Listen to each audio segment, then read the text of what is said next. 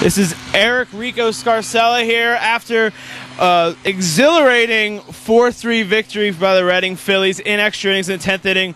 Started by this guy, home run, or not walk-off home run, it was a walk-off hit that drove in Darren Ruff for the winning run. Steve Susdorf, you're our Railroad House player of the game. What was that pitch like? You fouled a lot off. What was the pitch that you finally got there?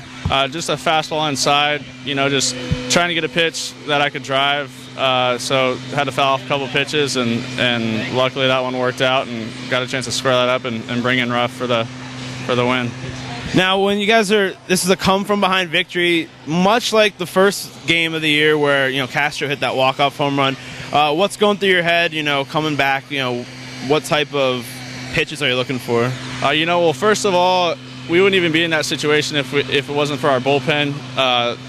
Guys came out and threw up a whole bunch of zeros and just gave us an opportunity late in the game to kind of make that comeback. And then had a couple good at-bats towards the end. Troy had a great at-bat there in the ninth, drove in a couple runs, and then just gave us that opportunity to win it late in the game. Now, the start of the game, the first 4 innings or so, you guys are facing David Huff on a rehab assignment from the Cleveland Indians. He was throwing some pretty good stuff. He held you guys to 1 hit over 4 innings. What kind of stuff was he throwing? What was troubling you guys there? He was just spotting up on the corners, doing his thing. He's a good crafty lefty and throwing all his pitches for strikes. And he came out here and he looked pretty good.